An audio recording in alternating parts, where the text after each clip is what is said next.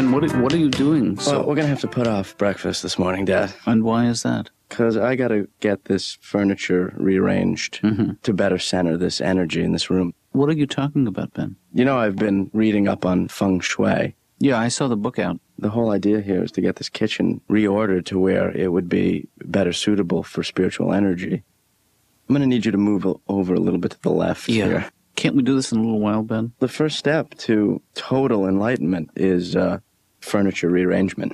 That's what this Feng Shui stuff is all about. Well, that's just some guy trying to sell you some furniture. I sense you're reluctant to get into this. No, I just would like a cup of coffee is what I'm reluctant.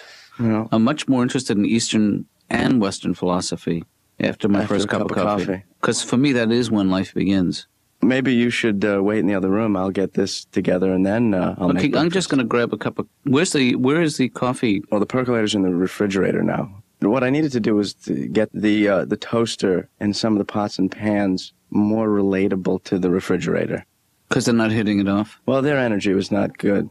Right. And I would love to take the shelving down. And, I'm excited that you've found something you can cling to. I just think I've tapped into something that's, more meaningful. I just wish it wasn't such a trendy thing, this Feng Shui thing, Well, it's not necessarily trendy. It's been around for, like over 3 years. No, this book was published in 1987. No, I know it's based on ancient... And Chinese culture goes back hundreds of years. No, Ben, it goes back much further. Dad, there's a lot about Qi in this book. What is Qi again? Remind me. It says Qi is a cosmic breath. Yeah. Speaking of cosmic breath, Dad. A mint? Brush your cosmic teeth.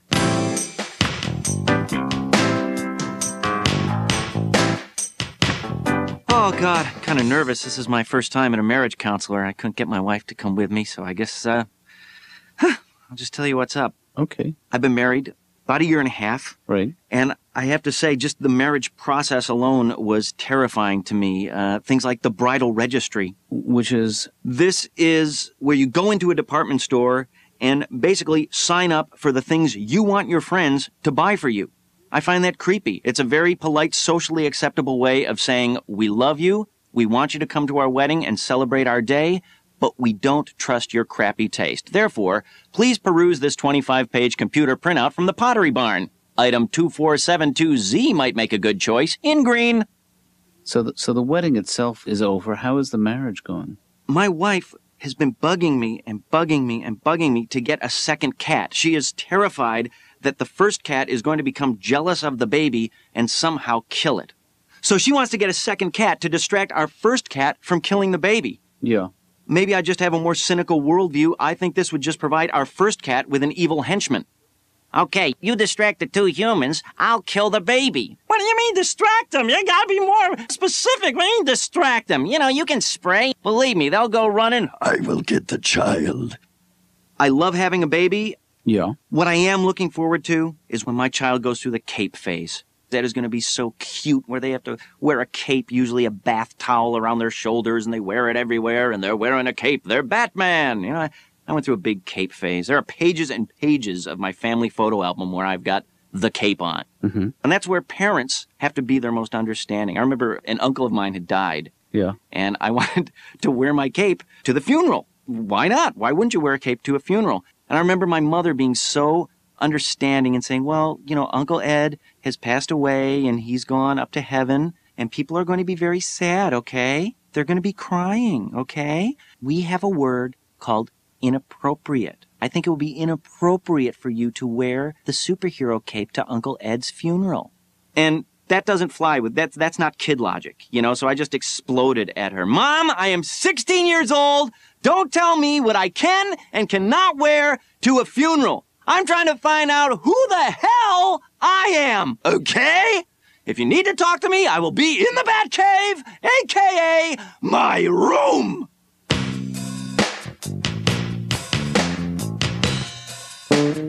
Dr. Katz's office. Hi, Laura. It's Ben. How you doing? Okay, bye. Wait. I know this might surprise you, but I'm very into Feng Shui. Oh, really? Me too, actually. Really? Uh-huh. You know what it is? Yeah? I said Feng Shui. Maybe you thought I was saying something in English, but it's a Chinese thing. I know. It's an Eastern I know. So you know about that it involves furniture and moving objects in order to maximize your tranquility. Did you know about the contentment stuff and the yin-yang? Do you know that? Have you heard of Mao Zedong? What? Mao Zedong, he's a Chinese leader. Yeah, I knew about him too. He's in the book. So if you know Feng Shui, you must know about Ling Tang. Did you just make that up? Yeah. But honestly, you strike me as someone much more Western than Eastern. You know? What about your apartment? Do you have your apartment set up like that? You do? Yeah. Well, I should come over and check it out. Because I could tell you what you did wrong, or... I don't think it'd be a good idea, Ben. You know? I think that it would disturb my tranquility. Well, listen, I am getting together a Feng Shui study group tonight at my place at 8 o'clock. I don't know if you want to come by and we can exchange some... I don't think so. Some ideas and maybe meditate. Do you do origami? That's Japanese. Chinese checkers? No. Just checkers?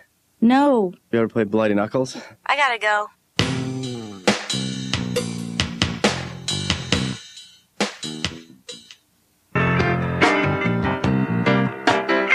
Dad. Yes. It's Ben. Lay it on me. I bought some stuff today for the apartment. Hey, that's... I bought a beautiful center table, which I think is going to really fix the living room space.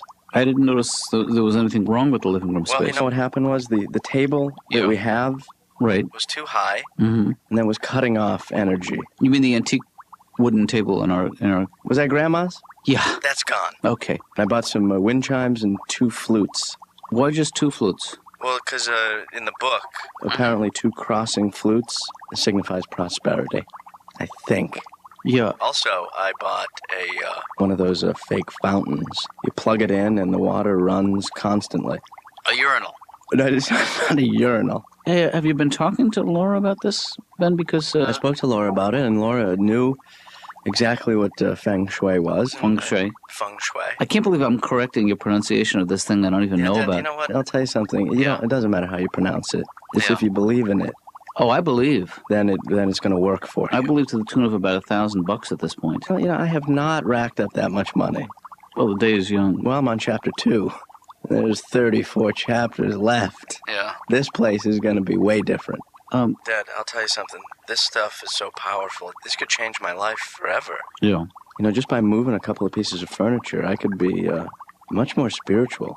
I mean, I'm telling you, I broke a table. I already felt better. Maybe that's not really Feng Shui, though. But that's just the pleasure in breaking stuff. Yeah. I have that.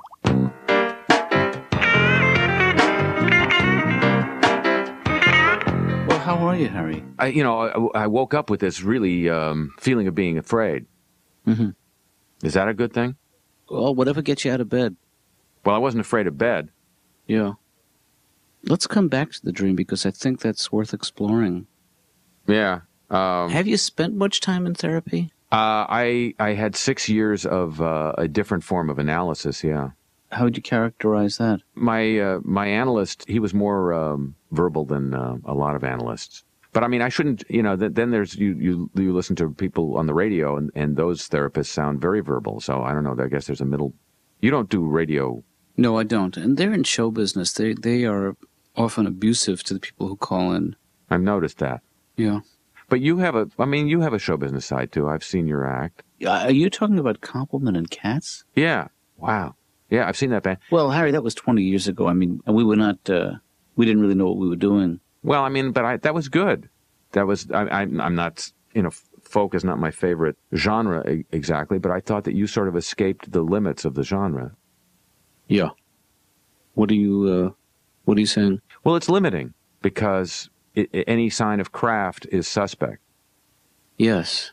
Yes. And, what you brought to it was a sense of craft, so that there was a faux kind of craftlessness that masked the craft. Well, we used craft maskers, which helped. But I mean, do you get? Well, anyway, we should be.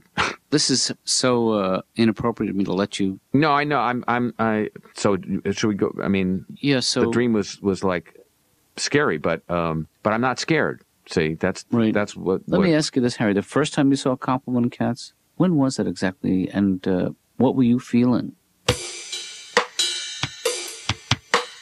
You know, I'm a little embarrassed that you know about the existence of the band. Oh, believe me, it's embarrassing for me because I have this feeling that any existence of you outside this room is embarrassing to me. Yeah. You know, I have this fantasy that you stop existing when I leave the room. Well, traditionally, I shouldn't really exist in your mind outside of this room. But it's difficult, Harry, when you achieve a certain amount of notoriety to maintain a low profile. Are you talking about me? No, actually, I was talking about me. Oh. See, I think that my problem is that that respect that we were talking about. Yeah. That's why I got into show business, and I don't think you can get respect for being in show business. Well, see, I disagree. I think I have an enormous amount of respect for anybody who makes their living in show business. It's such a competitive. Didn't you guys do a song that sort of sounded like Respect? Yeah, we did. I think I know the song you're talking about. That's so astute of you because not many people picked up on that. Well, when you spelled out, what was the word you were spelling out? Respectful. Well, yeah. Geez, no one has ever noticed the similarity between that and respect. Huh. That's probably just out of courtesy. Good manners is so important.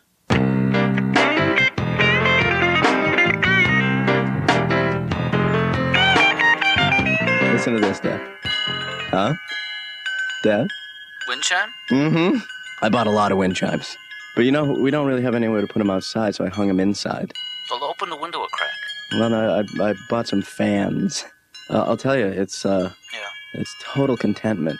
It's all about enlightenment right now. You know, the kind of enlightenment we can afford on your budget is fluorescent enlightenment. Because those things last forever. When you come home tonight, you're going to feel a palpable change in your chi. You don't know what chi is, do you? I know exactly what chi is. You explained it to me this morning. It's my essence. That's right. And my essence is going to kick your essence's ass when I get home.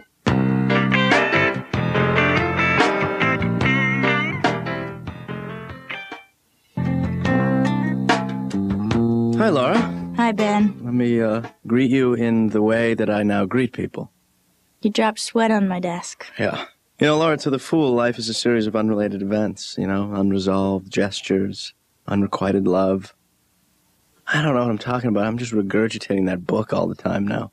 But I'm getting into the Feng of the Shui. I see you change the office around a little bit. Mm-hmm. Move the coat rack. That should be over a little more. No. Don't you think? I don't think so. You know, it's funny how people's ideas of Feng Shui are different, you know? Feng Shui. It's funny how the way they say it is different, too, sometimes. Yeah, like the right way or the wrong way. Right, and it's Feng Shui. Depending on, you know. In that respect, I just get the feeling that some people's ideas of Feng Shui are better than others, and mine is better. Ben, it's not a competition. Well, I did the apartment over. Have you done your apartment? Yeah. Do you have a lot of plants? Yeah. You have a fishbowl? No. Huh, I do. Yeah. Where is it? It's in the kitchen right next to the toaster where it belongs. Do you have wind chimes in your apartment? No. I have a whole bunch of wind chimes. Do you have crystal balls? No. I don't have those either. But, you know, as far as I'm concerned, that's dumb. That's like too new age. Mm-hmm. Which way is your bed facing? It's facing east. Dumb. So obvious. Are you keeping track of the score? I won. I did. I'm better. I am. I'm more at peace with myself than you'll ever be at peace with yourself. I'm so much at peace that I'm about to fall asleep. I'm doubly as at peace. You're getting upset. Takes one to know one, way more tranquil. Totally content.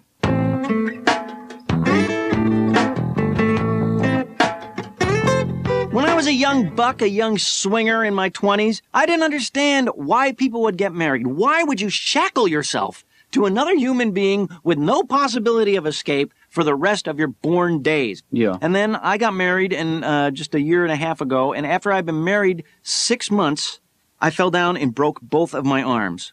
That's why people get married.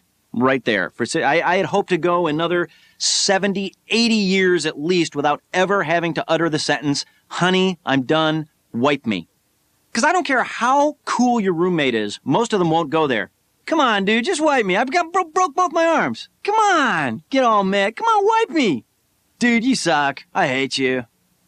And my wife, the sweetest woman in the world, actually said this to put me at ease. You know, I just say, honey, I'm so embarrassed. This is so weird. I'm so sorry. I guess you can file this under for worse. Huh? Mm-hmm. She actually said to me, tell you what, after your casts come off, you can wipe my butt. Well, let's not go off the deep end, honey. This isn't about me being jealous that you get to wipe my butt and I don't get to wipe your butt. It's not like I'm sitting there going, man, some people have all the luck. Yeah. That is the kind of thing that can be pulled out as a trump card to end any and all future arguments. Yeah, well, honey, I don't think you're respecting my needs. Yeah? Well, what about the time I wiped your butt for 4 weeks after you fell down and broke both your arms, you clumsy oaf? All right, enjoy the Caribbean with your male friends.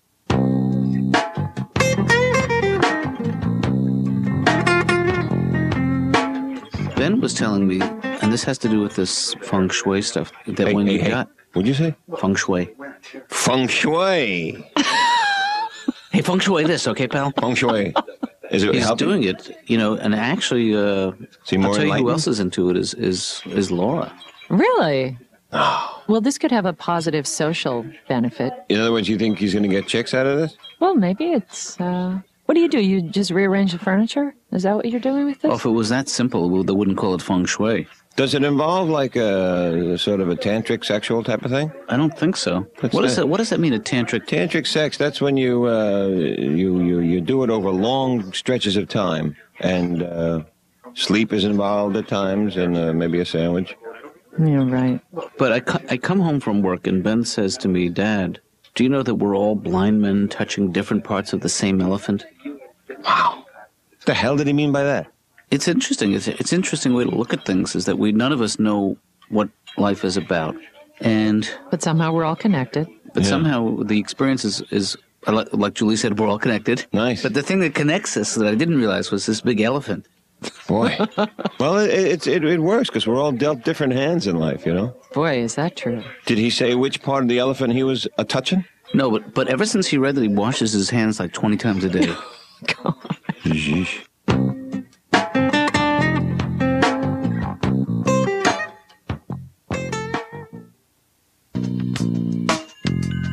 Dad, you hold both in one hand, not... I have never been able to master the chopstick, Ben, and I'm sick of apologizing for it. I'll tell you something. I was thinking more in terms of when we were going to have an Eastern breakfast that you wouldn't have served me Rice Krispies.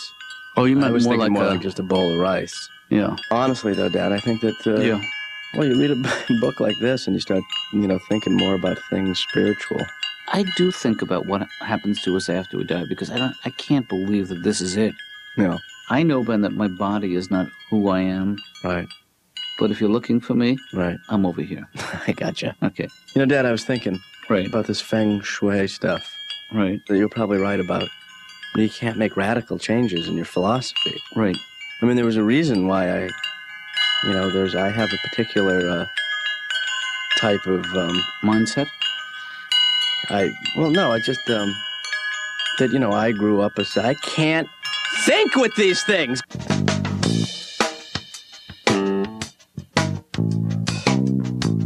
I don't know if this is the time to bring this up, but my goddaughter's birthday is coming up. Mazel tov. Thank you. And I was wondering if you think that giving her learning to tie your inner shoe is an appropriate gift for a 9-year-old. I think that's the perfect gift. I think she's just the right age. And I would be delighted to sign one. Well, you don't have to do that. Would probably mean a lot to her someday. The book? A signed copy of... Oh, a signed copy, yeah. I've been in show business a long time, and I feel almost ashamed to still be surprised by the idea that people's public personas are so radically different from who they really are. Yeah. Whereas I feel like, well, I don't have a public persona. Maybe that's my problem. I mean, if you had to describe me based on my public persona, what would you say? I would say that you are, See? Yeah. Yeah. I mean, that's just the first thing that popped into my head. No, I know. That's the problem. I think it's because what you do is so unique that it's so hard to describe. But we're just talking about persona. Yeah. Yeah, you don't have one.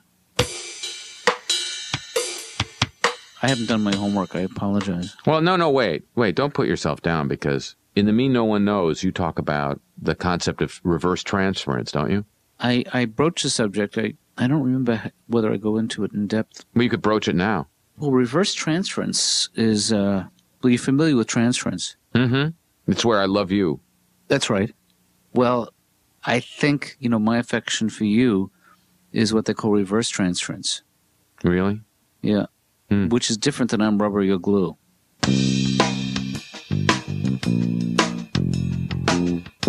Sometimes I feel that I'm not made for this century. It's such a nasty time where people get mad so easy. A light turns green and it's instantly bad. Everybody goes from 0 to 70 on the anger meter in the snap of a finger. I wish I could go back a century. Go back to Charles Dickens times, the 19th century, where the worst thing you could say to anybody is, "Good day, sir."